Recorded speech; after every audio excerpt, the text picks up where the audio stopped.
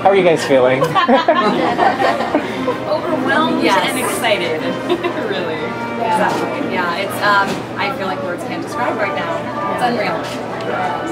And then watching you kept like almost like you didn't believe it. Like you kept having this reaction about every 3 minutes. Like, wait, really? This really happened? Still don't. this is a dream right now. It's surreal.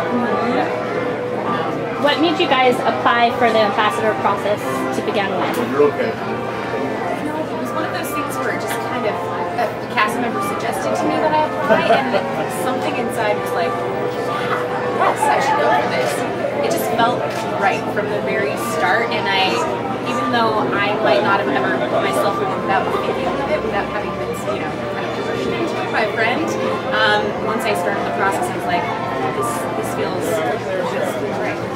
I agree completely. To echo what Sachi said, it just felt right. When I learned about the position, it was my Disneyland aha moment, and it was the perfect partnering of what I've done in my past and my passion for Disney and wanting to continue my career here. So it just, like she said, it felt right. What kind of events did you guys participate in during the selection process? I know you talked about going to Chalk. What other types of things did you do? We were also able, fortunately, to make dinner for the family staying at the Ronald McDonald House right across from Chalk, so that was an amazing experience as well. There was the Haunted Mansion Vinyl Nation release party that happened in downtown Disney. We got to be a part of that and the artists and things. We also were treated to a very nice dinner, and then we also got to shadow Renee and Julie at their radio interviews for Halloween time, so it was great to see them in action and get to learn some of their tricks. So what's next? The world only knows. A whirlwind day, and then it'll all settle in, I guess.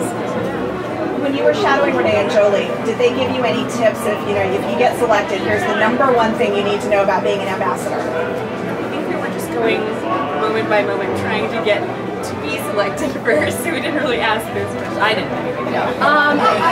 A little bit. Renee and Julie both said it's just remember you're a servant to the cast and the guests and the community, so just remember to always bring a sense of humility to it, which is really ridiculous. Was there any part of the process that was particularly challenging in the application? I think the interview was the hardest part myself, actually. Yes. Megan, I understand you're from the entertainment department. So can you talk a little bit just about your history with Disney so far? Been with entertainment for 3 years, so doing great. So just to get to perform in the park, which is amazing.